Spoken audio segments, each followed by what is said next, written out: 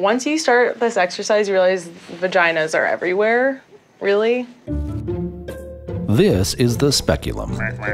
Unless you have a vagina or you're a gynecologist, you're probably not familiar with it. Think of it as a can opener for the vagina. I've also described it as a tire jack. It sucks, and it's anxiety-inducing. But the speculum is just one part of the pelvic exam process. The rest of the exam tends to be, well, pretty bad. But it doesn't need to be. Now, a team of kick-ass designers are doing something about it.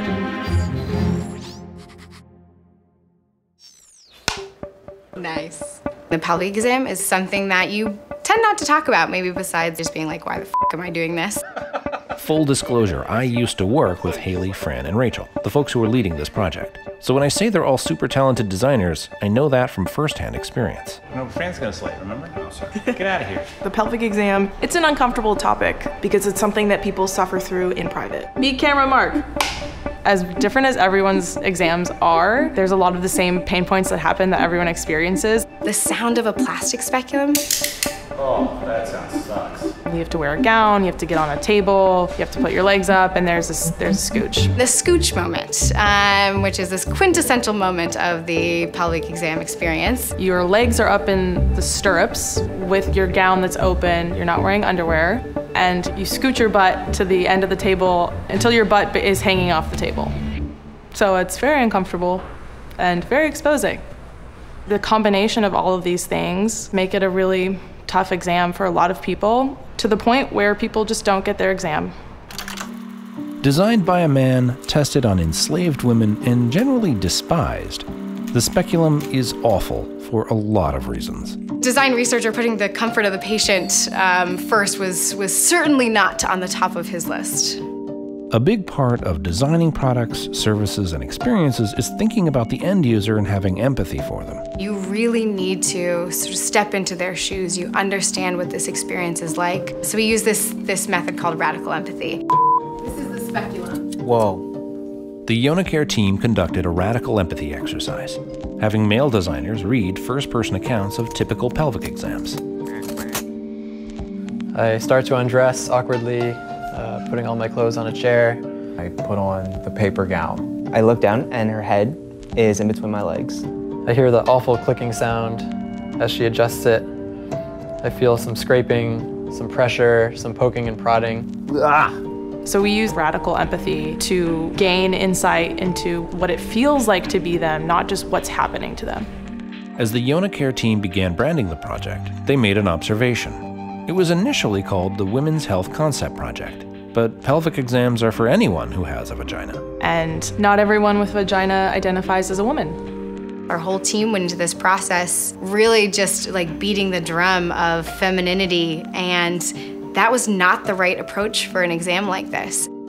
The Yonacare team began reaching out to the LGBTQIA community so that they could learn from the experiences of communities they hadn't captured in their initial research. They discovered that for many people, the pelvic exam can be far more uncomfortable or even traumatic than they'd initially expected. Yeah, so I'm gonna read some of the quotes we've had from our latest round of research. This one's pretty intense. The doctor said, "I'm going to be doing a manual exam," but he didn't say, "I'm going to be sticking 2 fingers inside of you." So that was bad, and they don't understand the physical sides. If you're on testosterone, things kind of just shrink up and dry out. You're gonna need like 10 times the lube. I find nearly all of it completely uncomfortable, and you'll find it sometimes painful. In the moment, I felt like I was no longer in my body. And then afterwards, I cleaned up and I left. And then I cried in my car for half an hour. Most trans guys, they're just not gonna go because it's really difficult and it's dangerous. We get cervical cancer too. If we can design an exam experience that is not painful on a vagina that is in a body that's taking testosterone, it'll be a success for the rest of the people who have to go through this exam experience. Empathy is an incredibly important skill for a designer. Because we need to be able to design for things that aren't just a part of our life. The UniCare team changed the way that they branded the project and how they talked about and portrayed patients. So this is Jamie, who is our gender-neutral brand character. We switched from using the word women and she to saying health for people with vaginas. UniCare has a long way to go before their redesigned Speculum is used in a doctor's office. But their research has shown something as simple as adjusting how caregivers speak about or conduct the exam can have a powerful, positive impact. Even if we don't make a speculum that gets to market, we have impacted people's lives. Whether we get inbound saying, I didn't know what the speculum was before I heard about Yona. I went and had my first pelvic exam at 33. Like, that to me is a success. Thanks for watching. I hope you liked this video. Please follow us on Facebook, YouTube, and Instagram so that we can continue sharing stories about people thinking differently and changing the world.